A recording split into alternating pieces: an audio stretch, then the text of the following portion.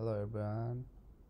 Again, this is my second video about the Monte Carlo integration in Python. So in this video I will be explaining about the two-dimensional Monte Carlo integration here, just like what I did in the one-dimensional Monte Carlo integration.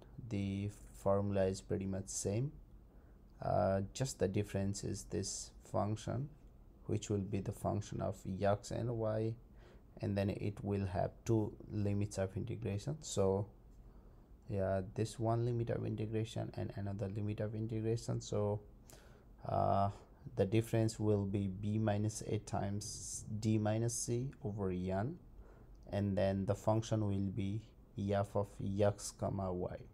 So rest of thing is pretty much same, and we will follow exactly the same steps. If you have not seen my previous video, please go back,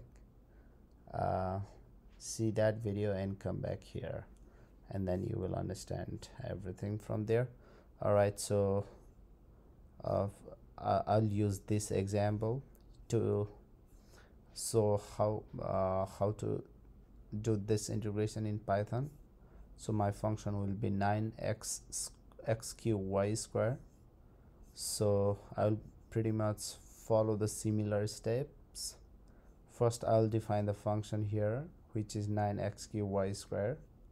Yeah, defining this is pretty much same. So instead of just giving two inputs, we should keep four inputs here as the lower limit and upper limit for x and lower limit and upper limit for y, and then total number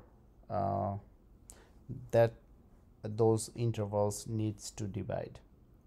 So you guys need to take care of this n. So make sure that total number of divisions for both x and y should be same, which is n. It should be equal. So I just define n instead of defining n1 and n2.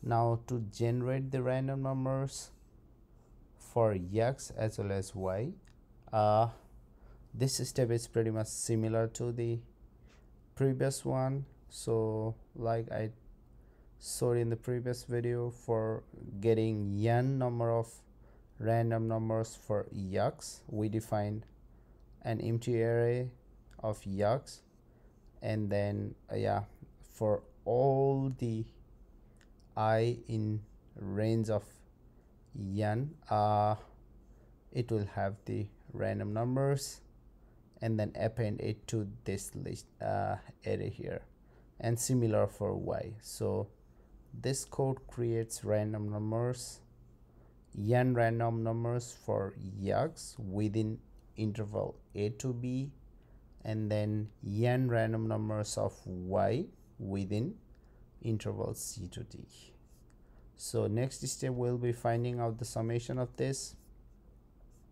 So we already have x and y, so I can integrate this summation in this step, but I just want you guys to understand what's going on here. So I have separately written the code for the summation here. Now okay, so rest of the thing is pretty much same, just finding the function. So for particular value of I, there will be xi, that means there will be a value of x and then y. So function corresponding to that value of x and y will give this will be given by this f of xi comma yi. So for all the I, that value is obtained and then added to get the summation here. Okay, so that loop, if you didn't understand this properly, go back to my previous video, you will understand this clearly. All right, so from this we got this summation. Now we have pretty much everything, the limits and then total number and then summation. Just use that formula to get the integrated value. So for this example, we can simply calculate the integration, and then now find out the answer to be 3360. That's my analytical value. So to get the percentage error, absolute value of difference of actual value and then calculated value over actual value gives me the percentage error. So get the percentage error, and this statement prints that percentage error, so I'll have percentage error here. Similarly, this value, this is the integrated value, and this statement gives me the percentage, sorry, this gives me the integrated value. Okay, prints me the integrated value. So this is how two-dimensional Monte Carlo integration is done. If you want to do it in n dimension, just keep multiplying the difference of the integration limit and then find the function. So rest of the thing is exactly same. Let's say you want to do this in 3 dimension. Function will be function of x, y and g, and then here you will have f minus e times b minus a times d minus c over n, and here f of x yg times dy dx dg, etc. So to summarize this, just define the function and then use this technique to generate random number for all the variables, and then find out the summation and use it in the formula.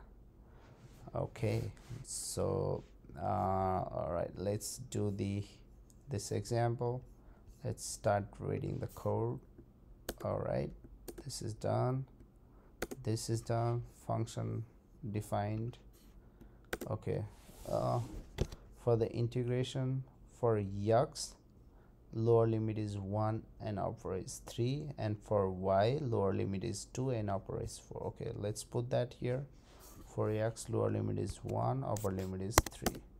For y lower limit is 2, upper is 4, and number I want to divide into, let's say, this much number of points. Okay, let me find out the random numbers. For this it takes a little bit of time because this is huge amount of number. So yeah, in other words, for any kind of this kind of statistical methods, uses of random numbers as much as possible would be helpful to find out the right answer.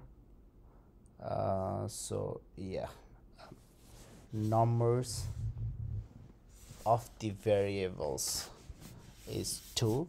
Okay, so it is consuming, time consuming. All right, let me find out the summation. This also takes time. All right, okay, now I can see the answer. All right, so my actual value is 3360, and then whatever answer I got is 3359, which is pretty much closer to the actual value, and percentage error is 0.02. all right, so if you increase the value of n from this value to more, then you might get the right answer. So okay, this is how the statistical method works. All right, that was the Monte Carlo double integration example, and then you can generalize this technique to get this in multi-dimension as well. All right, thank you so much for watching this video. If you have anything to write, just write an email to me, which is given in the description below. If you have any questions, you can post it on the comment section as well. All right, just to let you know that I will be posting a few more videos about the numerical methods in physics and engineering. Keep visiting my channel again. Thank you so much. Have a good night.